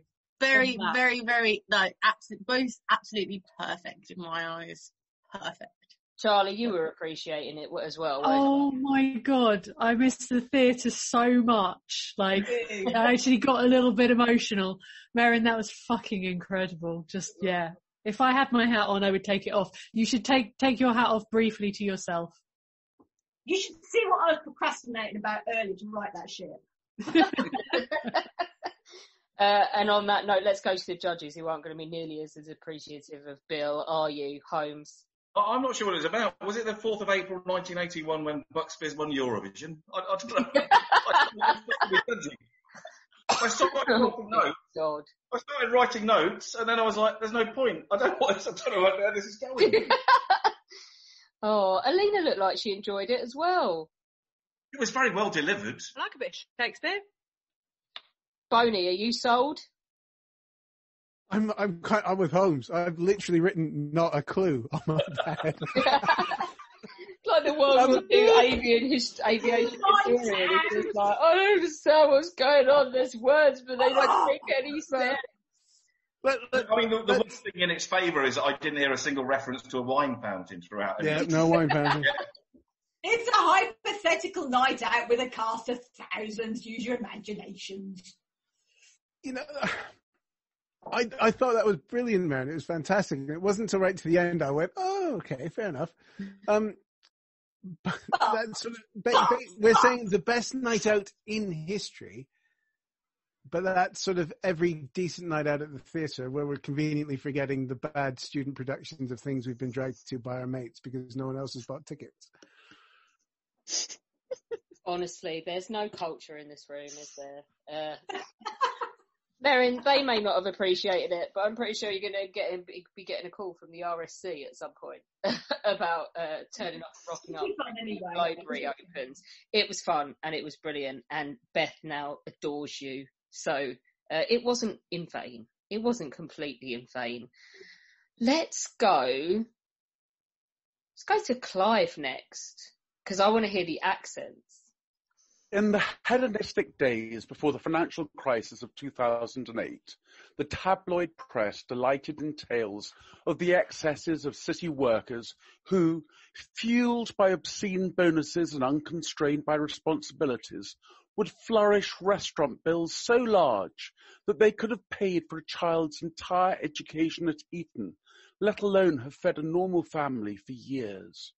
Greed was good, and there was plenty of greed to go around. Lunch was not so much for wimps as an endurance event. Similarly, celebrities and billionaires would flaunt their good fortune, if not their taste, by throwing ever more elaborate birthday parties and weddings, complete with thrones and animals and the obligatory song by chart-topping stars. And yet, none of these could be described as biblical in proportion. And while these ridiculous and hideous displays of opulence and wealth, banners of inequality and reckless disregard for those less privileged, have been somewhat restrained by economic realism and the tabloid press that once fed them, none were brought to an end by the hand of God. And while some ended with bodies in the swimming pool or luckless kids drowning in their own vomit after a surfeit of drugs, few ended with the death of the host and the loss of his kingdom. No, for a real party of truly biblical proportions, one needs to go back in history some 2,600 years to 539 BCE and to the feast thrown by King Belshazzar, sometimes known as Balthazar, for 1,000 of his close personal friends. Let's just pause for a moment and reflect on that number. In 539 BCE, the world's population was not much more than 1% of today's population. And so, in relative terms, this was one big mother of a party. Parties were not unknown. His predecessor, Nebuchadnezzar, had also been noted for his parties and had been obliged to tone down his celebrations after complaints, not from the neighbours, but from God. Balthazar was not going to tone himself down. Like Posh and Becks with a fresh Hello magazine contract in their pocket, he went all in. 1,000 guests, food, drink and entertainment. But this was not quite enough.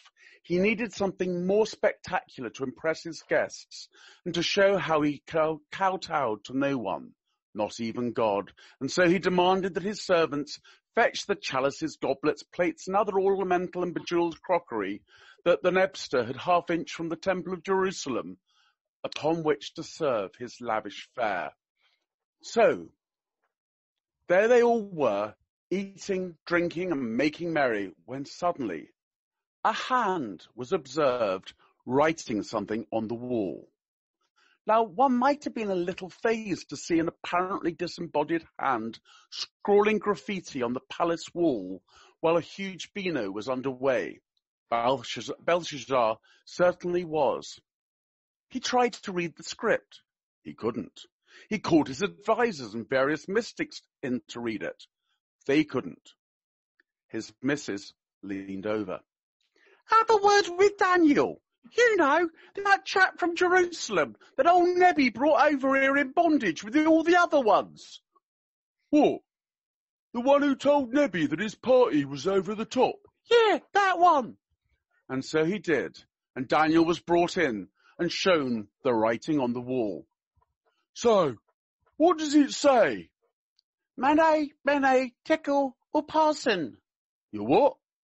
Mene, mene, tekel, uparsin. Sake, clever clogs. What the fuck does that mean then? You're not going to like this. Just tell me. Well, if you're sure. Mene means numbered and tekel means weighed and upsarsin means divided. So mene, mene, tekel, upsarsin means numbered, weighed, divided. What the? No, you're going to have to do better than that. That's just gibberish. Look, the writing is what one might call economical. The author has just put down verbs, you know, the doing words. The gaps in between aren't too difficult to fill in, however. If you, like me, are a genuine 24-carat prophet. Well, fill them in or I'll fill you in. You're starting to bore me. This is my party and I want to get back to the booze and birds. Okay. But I'm not sure you'll want to after this.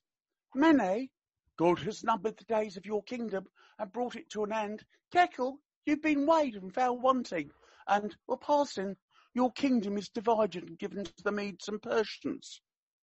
Belshazzar, curiously, or due to his own enormous arrogance, was not too perturbed by this, and ordered that Daniel should be cloaked in purple and ranked third in the kingdom. Nice touch. Belshazzar got back to his partying, but possibly a little too soon, for before the night was done, and before the party-goers had collected their coats from the cloakroom, ordered their cabs and Ubers, and said their goodbyes, Darius the Mede smote Belshazzar and took his throne. Not the best end to a night out for poor old Belshazzar. But look at it from the perspectives of the other 999 guests, and Daniel, as well as that of Darius. Darius did jolly well. He had a night to remember and became king. Daniel got a purple cloak, and very shortly a new position with Darius. Okay, he later got popped into the lion's den, but that's another story. And for the rest, well, just think about it. What a night. Not a party you would have wanted to miss. It must have been the talk not just of Babylon, but the whole of Mesopotamia and beyond for years, possibly decades afterwards. How many of us can truly say that we've been to a party when the hand of God popped up to spray painting on the wall? Well, not without consuming a few tabs of acid anyway. How many nights out have you been on that will be remembered for the next 2,600 years? How many parties have you been to that gave rise to an English cliche, the writings on the wall? How many parties have led to compositions by William Walton, Handel, Johnny Cash and Schumann, among others, and art by Rembrandt, John Martin and James Gilray, who portrayed Belshazzar as Napoleon? Or was it Napoleon as Belshazzar? In terms of standout parties, this caps everything before or since. Even the marriage feast of Cana was not quite so spectacular. Yes, it saw water turned into wine, but did not involve regime change. We know what the food and drink was served in and on, but what, I wondered, was actually served? I searched the internet. Well, one might think that Nebuchadnezzar and Balthazar, with them involved, large bottles and quantities of champagne might have been flowing, maybe even in fountains, but champagne hadn't been invented then and wasn't for quite a few years afterwards. My research turned up nothing initially, but almost as though directed by a supernatural force, my attention was drawn, of all places, to the website of Widdicombe Sailing Club. On that website, there is a page entitled Belshazzar's Feast. It recounts how Paul Hutchinson, accordion, and Paul Sartin, oboe, violin and vocals, in their words, less confusingly known as Balthazar's Feast, had played for the club, and that the menu was a choice of steak and ale pie, chicken ham hock and leek pie, or mushroom and spinach pie, all served with mash, selection of veg and gravy. It was utterly lovely, and lots of empty plates were returned to the kitchen. And there you have it, a menu fit for 2 kings. Yes, without a doubt, Belshazzar's feast was the night out to top all nights out. Standing. Yet more round of applause from around the room. I love that you just get more and more bonkers every week, Clive. It's brilliant. But I think, Holmes, did he have you at the pie at the end? No, I'm not that. I like a pie, but it's not going to win me over that much. I mean, Clive, isn't this a story from the Old Testament? Not merely a story from the Old Testament, but there is actually, why one can pinpoint the date quite so precisely is that is the year in which Darius knocked off Belshazzar and took his throne. But I think there's a principle here, is that we can't say that the best night out ever is in the Bible. Where's that going to lead us?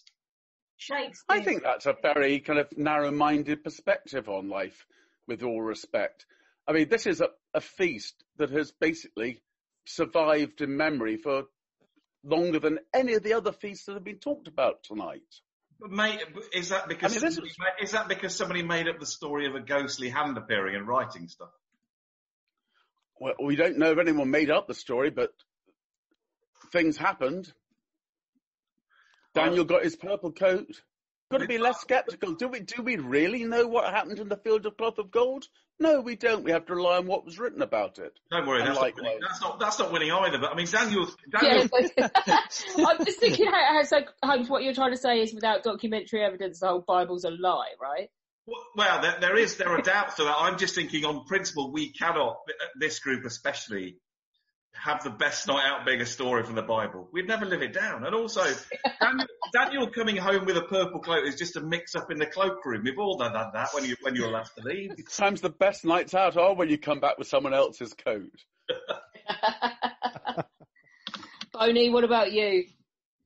Well, I've got the source sitting here in front of me in Daniel 5. And it actually, Clive did it pretty well. He did skip the bit where they basically drag in anyone who's ever guessed anything ever to try to guess what's on the wall. So you can imagine that being a bit of a downer, unless they're sort of getting, tortured. Well, come on, something it's on the wall, chop. Nebuchadnezzar, by the way, Clive. Yeah. So I prefer you've lost points for that one. Nebuchadnezzar by the time Clive had finished it. It was great. Nebuchadnezzar, yeah? Yeah. I don't know. It wasn't a good night for Darius. He had to wade through a big puddle. He got his shoes dirty, or whoever was carrying his shoes got them dirty. He needed Daniel to put his purple cloak over that. Yeah. Well, Daniel says, I don't want the coat. He literally says that. You may keep your gifts and give your presents to others. And they still give him the coat. He's like, dude. It's a party bag. Come on. I think he gave more flair and verve to it than Daniel managed back in the day when he wrote about it. And he was constrained. He was constrained. Yeah. And it's sort of, that very night, Belshazzar, the king, was killed and Darius took over. And that's literally the end. You're like, okay, fine. But it's not as if he was the only person who died. The city was being stormed by a bunch of angry people who'd been camped outside of it for quite a while. But also, in terms of, if we break it down to the constituent parts, we want to see food, booze, music, fun. There's not much of that in this, is there? I think we were too hard on the wine fountains. Maybe that's what the ghostly hand was trying to write. Wine fountain. My God, I just laughed. But just on that, it's right. Bring in all the people that can read this, and it's the wife who goes, "Go get Daniel. He solves all this stuff all the time." No. I've got somebody else. You can just hear her sitting there, with a glass of wine, saying, "Get Daniel." Daniel comes, and then she's probably happy he was. But the husband was probably saying, "But he always mixes up his fucking cloakroom tickets. Is that right, mate?" Yeah. He left with my coat last time. That was a present from you. dear God. Where is the culture in this room? Where is it? Well done, Clive. Well done for the accents as well. I like that we can now add it to the ever growing Cockney emporium that is Clive's Masterpiece Theatre. You're going to be able to do like the entire of world history in an hour and a half for school children by the end of this down the pub run when lockdown finishes. It'd be brilliant. You can retire. You don't need to be a solicitor anymore and earn buckets of money. You can just do like finger puppet theatre for kids. That would be great. Right, one last one. Lockie's got beef with someone else in this room tonight, haven't you, Lockie? Yeah, no, I wasn't too bothered about that because James didn't even do Henry VIII's best party, so how could it be the best one in the world? I am going to look at King Henry VIII, but you know, what's going to be the thing that make him happiest? It's having a baby boy, isn't it? So the birth of King Edward would Prince Edward, the future King Edward, would just be the happiest thing ever, and so the biggest piss up night out and happiest occasion for one of history's great party animals has got to be this. And we are a little bit short on documentary evidence, which is why I'm absolutely thrilled to announce that, defying lockdown and indeed the grave, I am joined by King Henry VIII.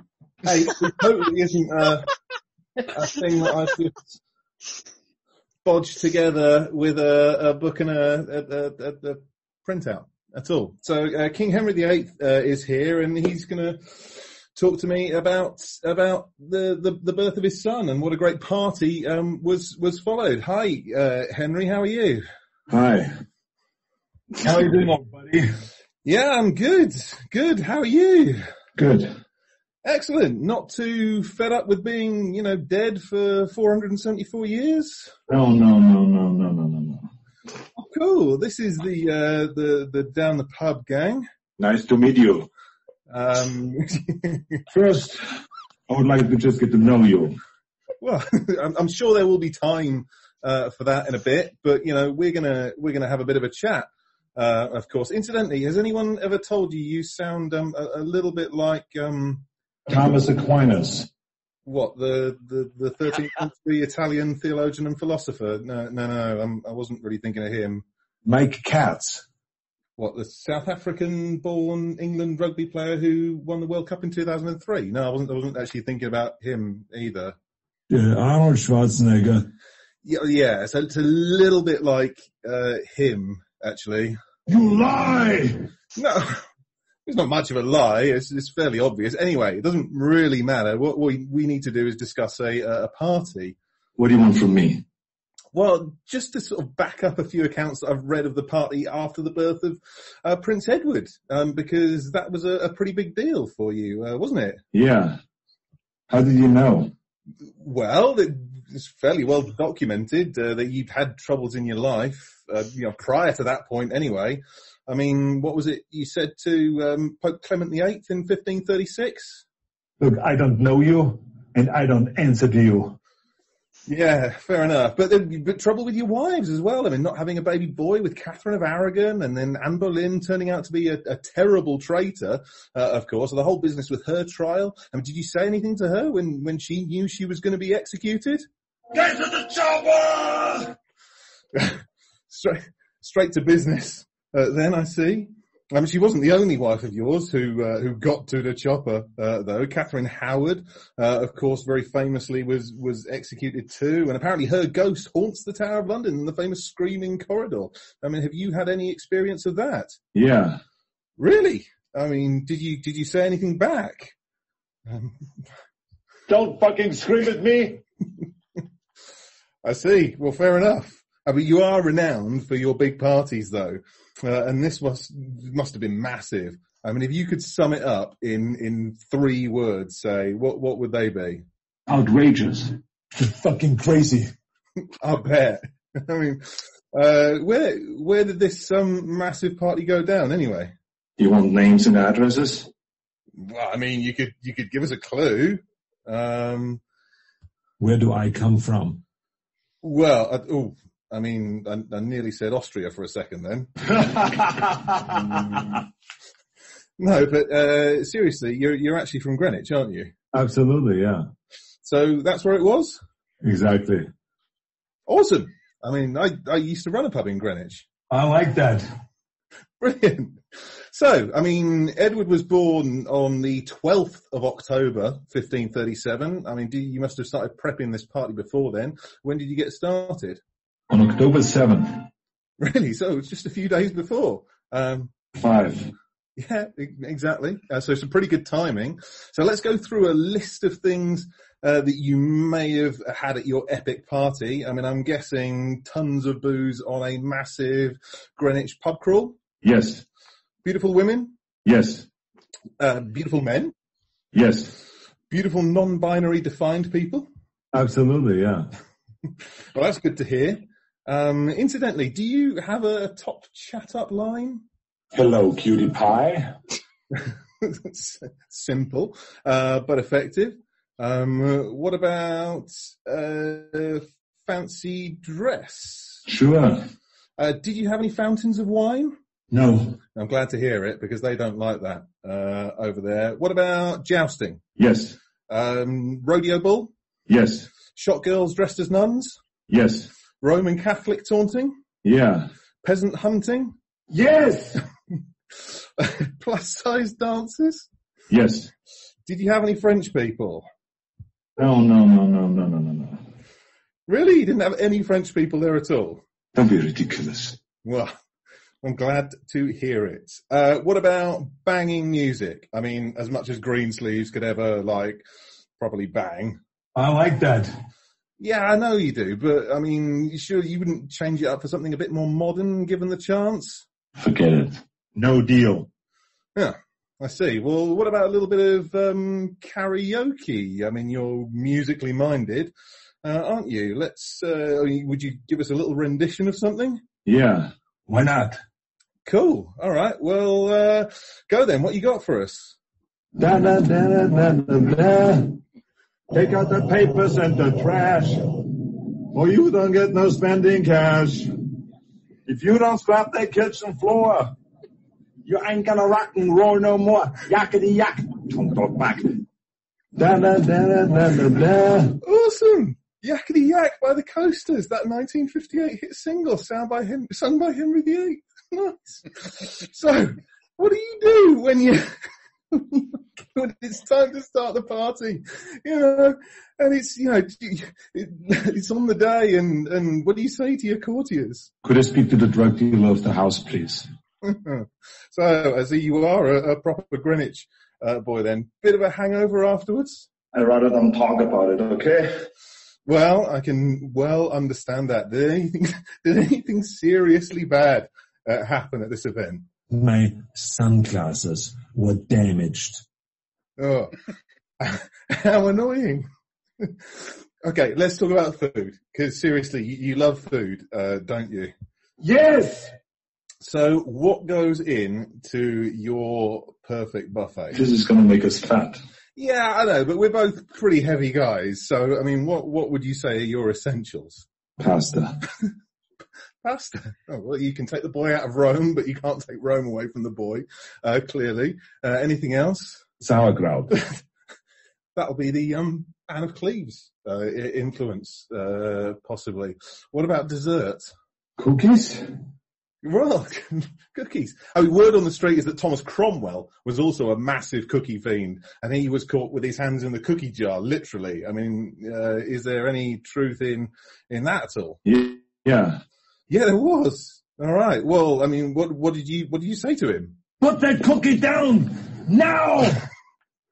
Who told you you can eat my cookies? Wow, it sounds like a trip to the Tower of London for him. Correct. And you know what that means, of course? Get to the chopper! Exactly. So, well, I mean, listen, we're drifting off topic a bit. So let's wrap this up. I mean, Charlie's here though. She's a fan of food and the monarchy, just like you. Do you have any advice for her? You should not drink and bake. Oh, I feel like that ship may have sailed, unfortunately. Unfortunately, we don't have Marcus here. He's he's a big fan of Sean Bean in Sharp, of course. You know his most famous line, don't you? Bastard. Exactly. That's the one. Well, it's been absolutely amazing having you here, King Henry VIII. Do you think that's the last time we'll see you here? I'll be back. Well, I'm glad to hear it. Thank you very much for coming on. It's been a pleasure, King Henry. Hasta la vista, baby.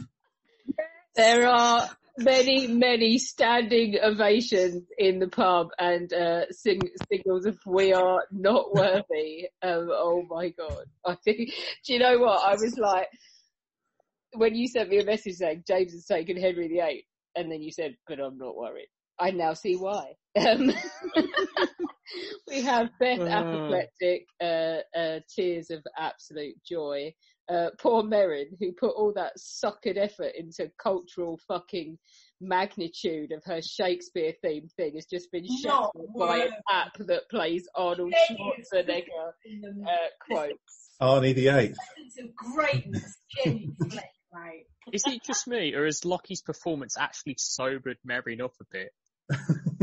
I think she's beyond even being pissed off that beat her cultural effort.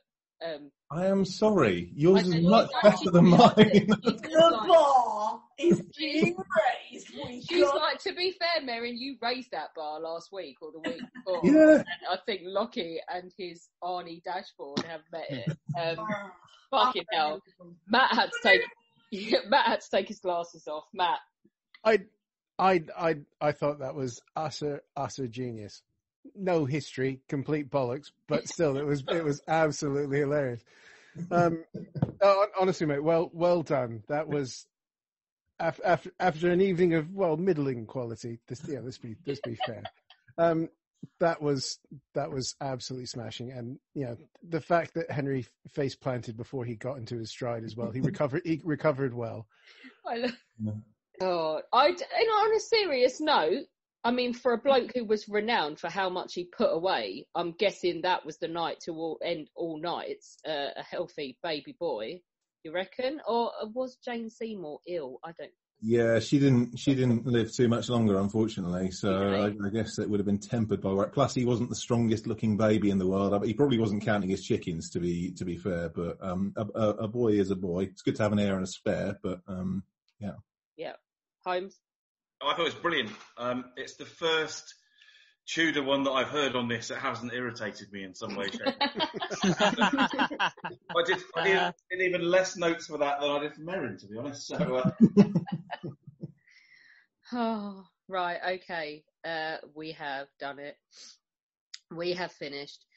Merrin says there's going to be a bloody mariachi band next week. Yeah, it would not surprise me. I've decided that next week we're going to roll with Kit's suggestion of the worst family in history. The most bastard family you can find in history. I think there's going to be some good ones coming up there. Merrin is now drinking wine out of the box, which is always a good sign. Right, okay, let's go around the room while the judges make up their minds and find out, as if there's any doubt, really, who you would have gone for if not your own. Merrin? Lock, stock and barrel. Charlie? Well, obviously points for Beth for bigging up Charlie, but two brought me to tears this week. Lockie made me cry laughing, but Merrin, just you have my heart. So Merrin for her beautiful ode to Shakespeare. I'm glad at least someone went cultural in the room. It makes me feel I'm going to be the grown effort that Merrin put in. Yeah. Thank you, Charlie. Beth? I'm just blown away. Like, I don't know.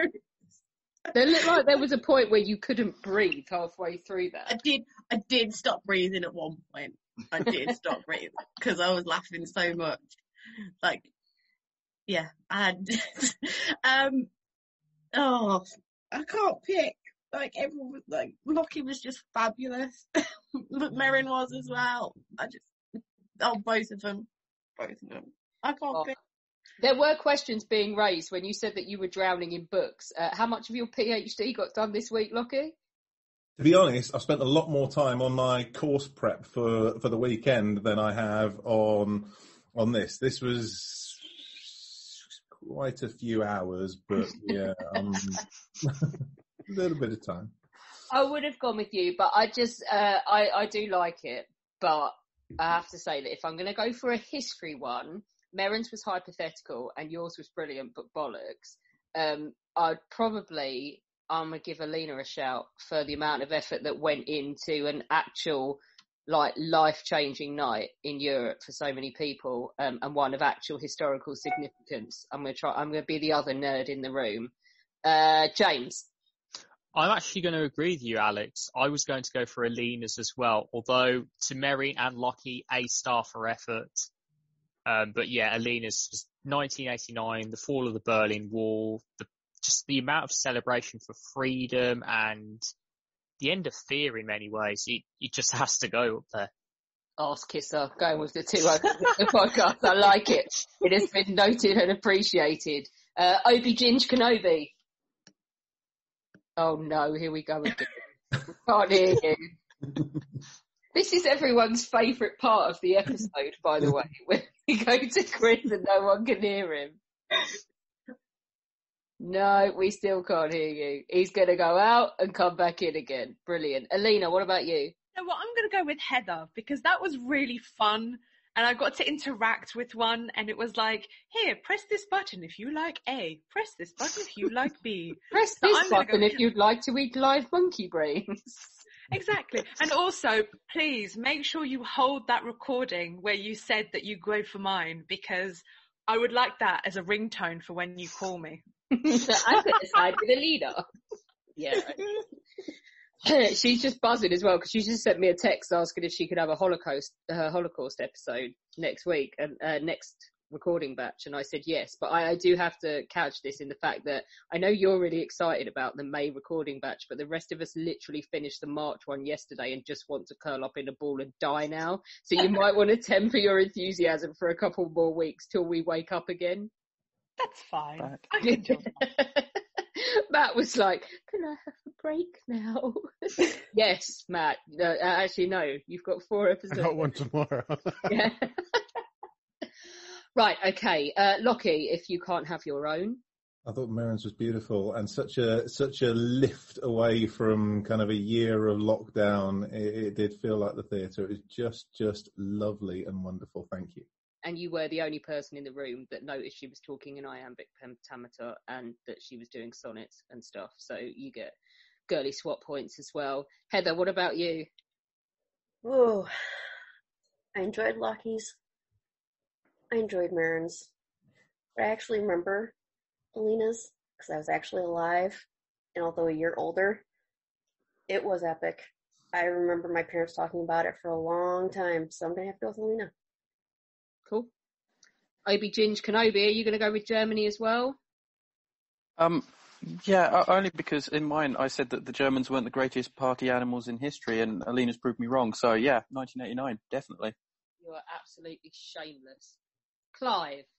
I'm not going to go for either Merrin or Lockie because their presentations were so spectacular and they just raised the standard to a ridiculous degree, which is going to put the rest of us under a huge burden in the future to try and keep pace at all. I can see myself. It's your own fault. You've started this arms race. It's just going to be next week. I can do no bloody work. I've got to just focus on my presentation for this, and then they'll still not come in the top 3. To be fair, it's just Clive, cruel. To be fair, Clive, you won't have to do any fucking research, so swings and roundabouts. Okay, fair enough. But I'm being a little bit hackneyed, and because I'm a creep, I'll go for Elena, because I too remember that evening, and I must say, of all the news stories that I've watched happening in my life, that was the one that hit me the most emotionally. I'd been in Berlin a couple of years beforehand. I remember someone giving a speech at the conference I was at saying, one day the city, Germany will be united. And us Brits all sat around thinking, that's just ridiculous. That won't happen. You know, this is how it's always been and how it always will be. And just a couple of years later, suddenly it did happen. And also because that was the most spontaneous, huge party, whereas all the others were contrived. So, yeah, Elena wins it for me. I think the only other two things I remember to that extent off the news are Princess Diana dying, which is not a party moment, and Nelson Mandela. I remember being sat in front of a television and not knowing why we were staring at the outside of a South African prison for hours on end. But someone pointed out to me when I tweeted my COVID card the other day that my batch number is his prisoner number. There's some historical coincidence for you. Right, okay. Another one for you, Alex, before you go. Ayrton Senna, you remember that, and I remember that. Yeah, Ayrton Senna. So does Matt as well. That was horrible. I did that the other week and came second. I was much pleased with that. Did. If I'd have been asked to prepare and I wasn't drowning in recording 40 odd episodes this week, I was either going to do the Council of Nicaea, because who doesn't love bishops beating the shit out of each other, and then coming up with a document at the end of it that Bishop bashing. Christ was the Son of God. So yeah, you can listen to our first birthday episode next Tuesday for some more fun on bishop synods and the crap that they get up to with Annika, because we had much fun doing that, and that's the reason that we're a bishop synod destroying Voltaire in the cartoon. Or I was going to do Mafeking Week, just because it seemed like everyone got really hammered and not that many people got hurt to justify it. I'm glad that no one went down the boring VE Day route or anything sensible like that. It's true to form, I think. Judges, what have you gone for? It's a unanimous decision. I'll do the second and third. So in third place is Beth this week. Wow, she's surprised. Yeah, that sulking paid off. It's not a message you want to reinforce. In second place, it was Charlie. It was probably an epic night out, even if it wasn't to the judges' tastes. Thank you. And we do have a winner as these things come down to. But before we announce our winner, we are going to give some honourable mentions, because there's been two performances this evening that deserve an honourable mention. The historicity of them is, well, non-existent, but they were a lot of fun. The only thing that was more fun than these two performances was watching Maren getting slowly more and more wasted to the point she was drinking out of the box, ladies and gentlemen. But Lockie and Maren, you guys smashed it tonight. That was superb. I might not be able to say historicity, but Maren can spell still, which is a good sign because she's just put it into the chat. So well done, both of you. But now for our winner. And it was Alina, because that would have been a great party. I would have loved to have been in Berlin that night. But yeah. A lot of sausage would have been consumed, I think, which would have made her very happy, which is probably why she went for it in the first place. Sausage and beer. Well, I don't drink beer, but sausage and vodka. Sausage and vodka. And David Hasselhoff. Yeah. He won despite Hasselhoff. Yeah. Is that your first victory? My second. Second victory. The dogs are also very excited right now. I think they're kind of puzzled as to why they're excited by the coming down of the Berlin Wall now, knowing the dogs, because they are a bit dim, and I don't think they're going to get the cognitive reasoning behind why we're celebrating it tonight. But well done. Congratulations. As I said, next week we will be, because we always have lots and lots of fun when we do a historical worth. So, and we're going to stay weekly till the end of March. So we've got a couple more for you before we decide what we're going to do. And next week we will do history's worst family. I can already think of a ton of Borgias, Tudors, all kinds of arseholes that we can have coming forward for that one. And I know Charlie's already thinking of the Kennedys. So join us for that. I'm sure wherever Clive goes in the world, there will be Cockney accents. But let's see where the bar gets raised to next week, because I'm not sure there's much more higher that we can go after the Arnold Schwarzenegger app that Lockie has discovered. So join us for that.